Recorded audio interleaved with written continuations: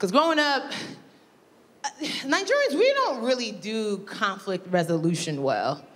We've never met a conflict we actually wanted to resolve. No, what we like to do, we banish. Nigerians love a banish. Yeah, any Nigerians in here? Yes, y'all already know.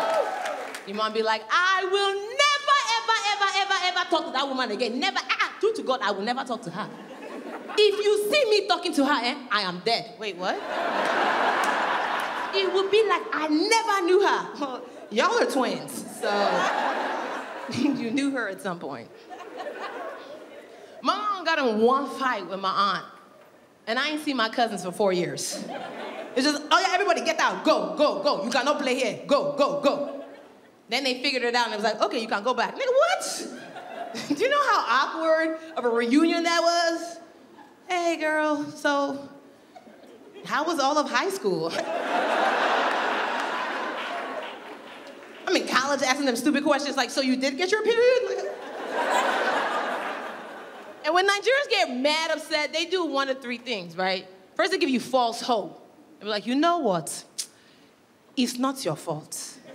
No, it's not your fault. Let me tell you right now, if they ever tell you it's not your fault, it's most definitely your fault.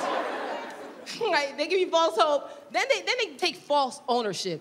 I don't blame you. I blame myself. You already know. No, I blame myself. Then they do false insults. It's because I'm a foolish goat.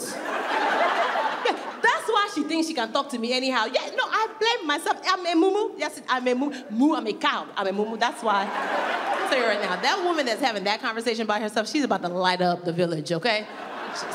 Punta la gasolina.